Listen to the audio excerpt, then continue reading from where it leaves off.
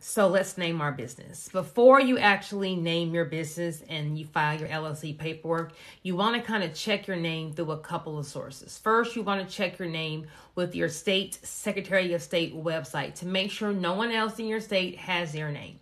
If you plan on trademarking your business, you then want to check your name with the United States Patent and Trademark Office to make sure that no one else in a different state has already trademarked that name. Then you want to do a GoDaddy search. Go to the GoDaddy into the domain names and see, can you have your domain name as a .com? You really don't want to be a .net or a .org, okay? If you already started your business, you already have your name, and you have to do a .net, .org, .us, okay.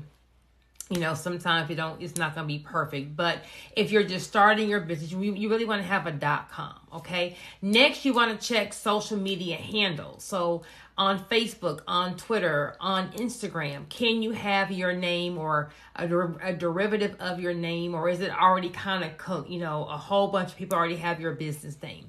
You want to kind of do these searches first before choosing your name for your LLC. Now, if you're in a high-risk industry, you want to make sure that we camouflage our name by not having that high-risk industry in our name, like tax preparation, trucking, etc. Okay?